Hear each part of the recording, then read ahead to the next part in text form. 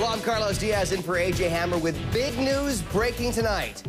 Nude baby outrage. Like so many people today, I couldn't stop asking, what the heck was a popular blogger thinking when he posted naked pictures of Gisele Bündchen and Tom Brady's naked baby and made lewd, crude, and sexually disgusting comments about that baby? And I can tell you, I wasn't the only one asking that question. And tonight, there are demands that this guy be arrested and face child pornography charges. I mean, think about it. You not only do something totally moronic, but you do it with a naked baby of one of the world's most famous fashion models and her star NFL quarterback hubby, who could probably crush you like a twig. With me tonight is Vinny Politan, who is the host of HLN's Special Report every weekday at 5 p.m. Eastern, right here on HLN, followed by Prime News at 6 p.m. And in New York, Vikki Ziegler, who's a family attorney. The outrage today was not just about the photos, guys, but the lewd comments the blogger made about the photo.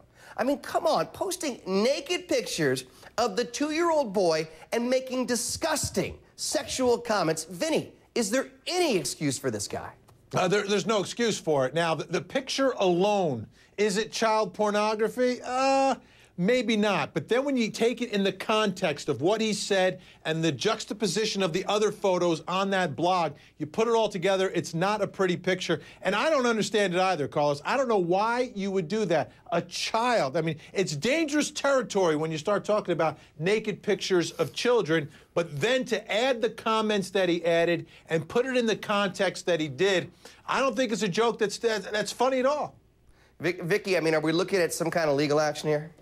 Possibly. I mean, parents have been indicted for child pornography when they're kissing their child's backside and posting pictures on Facebook. So listen, could the DA, of course, charge this individual? Certainly. I mean, come on, his moral compass was obviously in the closet. I mean, come on, who does this? You saw pictures of this little beautiful boy all over, but you didn't see his private parts. You saw his face. You saw the side of his body. Why would you do that? And more importantly, make such a lewd comment. It's so inappropriate, and I certainly think if the DA believes that they're going to go forward, they have the right to do that. This guy could be in serious trouble. I can tell you the blogger who posted the pictures is actually defending himself, and he's not apologizing. He thinks he did nothing wrong. He just spoke with reporter Sean Kelly with our Boston affiliate WCVB-TV. Watch this. We're built for better or for worse. We do always push the boundaries. David Portnoy is not ashamed to say it. Smut is his game. His Barstool Sports Boston website generates 2 million unique visitors a month. Controversy doesn't scare him, not even when it's about a picture he posted of Tom Brady and Gisele Bündchen's son naked. I was surprised that it had the reaction it did. Callers on Sports Talk Radio are calling for his head. And this may sound simplistic, but I wasn't thinking it was an issue. As I sit here again, I don't think it's an issue. The headline and blog, which we decided not to re-show, are about Brady's son, directing readers to the size of the 2-year-old's genitalia. The blog was more to the point, whatever Brady does well. In my mind, it's actually scarier that people would sexualize that photo when you read it, and it's a joke. This is a very serious felony. Former criminal prosecutor Wendy Murphy isn't laughing. The whole purpose of this posting was to get people to look at this child's genitalia. Absolutely clear to me, as a matter of law, felony, 20-year maximum time in state prison. If I thought, I was going to be arrested or thrown in jail, I would obviously take it down. But to be honest, I wouldn't have put it up if I thought that was the case. Yeah, you're kind of an idiot, aren't you? I think the guy's in serious denial. He needs a reality check. Vinny, we just heard from former criminal prosecutor Wendy Murphy saying he should be prosecuted. What do you think? It's a tough call because you're talking about freedom of the press, freedom of expression, but the bottom line is, and it comes back to what I said before, once you see the context he puts it into, and he tries to say it's comedy. It's not comedy. It's sexual. His comments are sexual. The posting of the other photographs are sexual. You put it sexual, naked child, genitalia, you get a prosecution. Ignorance is not a defense. Real quick, Vinny, real quick, I appreciate the fact that because we have to be clean. We can't go where he went on TV, but if we could, you would see how just completely off color this guy is to make the suggestions that he did. I'm sorry, Kelly, go ahead.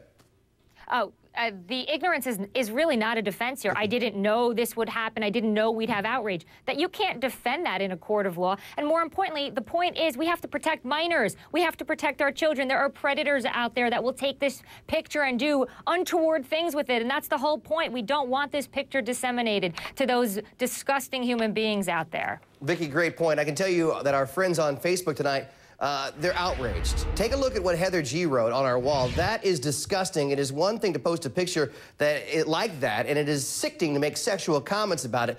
Disgusting perv, throw him in jail. That's the part that is so disgusting, Vikki. Can Giselle and Tom, can they sue, but more importantly, can this guy defend himself by saying it's comedy?